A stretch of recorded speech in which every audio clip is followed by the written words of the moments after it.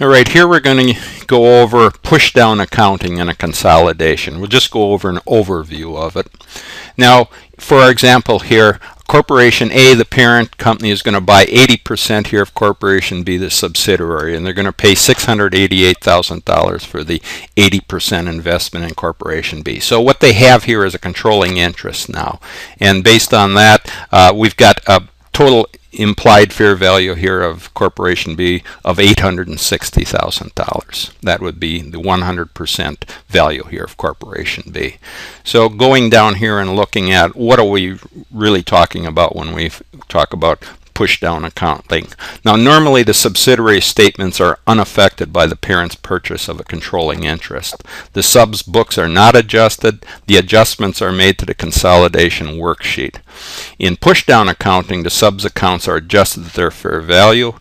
Retained earnings is eliminated, and the balance, the adjusted for the fair value here, that would be the adjustments that we have to make to our accounts for their fair value.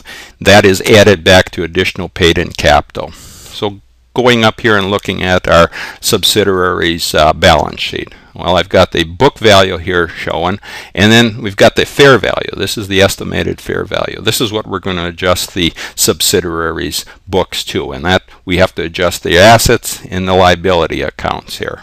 So first, doing some preliminary accounting here to determine the fair value of our net assets. Our total assets here are $920,000, and then the total liabilities here at their fair value are $160,000. So the difference between the two gives us $760,000 here for the fair value of the net assets. And then we have to determine if there's any goodwill in this. So we take the implied price here of the subsidiary, which we calculated at $860,000, less the fair value of its net assets here of $760,000. So we got goodwill here of $100,000 in this consolidation. Okay, now let's look at the adjustments that we're going to have to make here for our push-down accounting example. Now, based on the difference here between the book value and the fair value, this is the adjustments that we have to make to our accounts here for the asset and liability accounts. I'm showing them here based on what we have on this balance sheet between the book value and the fair value. And we also have this retained earnings here sitting on the balance sheet here at its book value of $185,000. Now that retained earnings here is going to be eliminated, and by doing that we have total adjustments here that we have to make of $710,000. Now that $710,000 for the total adjustments here to their fair value plus this retained earnings adjustment, that balance here is going to be added to additional paid-in capital for the subsidiary here. So let's go up and look at that balance sheet again here. So we had for additional paid-in capital here, we had an existing amount here of $140,000. So what we would do is we'd add the $710,000 for the changes here that have to be made, plus the $140,000 that's existing, and we get a total additional paid-in capital at this point of $850,000. And at the same time, we have to eliminate the retained earnings. Well, we had retained earnings here of $185,000, so we reduce that to zero here at the fair value. So we've adjusted here our additional paid-in capital for that total change here that we've had of $710,000, and then we also have reduced the retained earnings here down to zero. Okay, now let's look at this value analysis. Well, we've already determined what our goodwill here was, and that was $100,000. So that would be portioned out here between the parents' 80% interest, or $80,000 they would have, and then a non-controlling interest would get $20,000.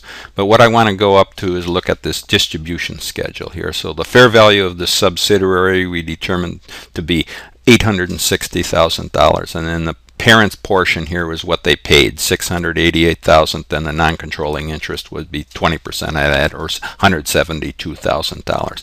But what we have to do here is we have to subtract out this total equity, and now that would be the equity here of the subsidiary based on the carrying value or its book value here. So that included here its additional paid-in capital, in this case of $140,000, and then the retained earnings of $185,000. So our our total equity here was $335,000. So that was portioned out here. 80% would go to the parent here, and that would be $268,000, and then 20% here would go to the subsidiary for $67,000. So what we're going to look at here is the so we've got the book value here to determine for the equity amount here. So we have to determine the excess of the fair value over the book value. So taking the, in the case here for the total amount here, the $335,000 total equity from the total fair value of the subsidiary of $860,000, we get an excess of a fair value over the book value here of $525,000. Then that was portioned out here to the parent's portion $420 and non-controlling interest of $105,000. But what we want to look at here is this adjustments to our accounts here from the carrying value here to the fair value. So what we have done here, we've taken this total amount here of $710,000, and then we added that to the additional paid in capital here for the subsidiary at its fair value here. And then if you subtract out the retained earnings here that we included here in this adjustment, $185,000, the total amount here would be $525,000, and that would be the change here, and that matches the excess of the fair value here of over the book value of $525,000. So that's the point that I want to make here on these adjustments to our account and how we're going to adjust up the fair value here for the subsidiary.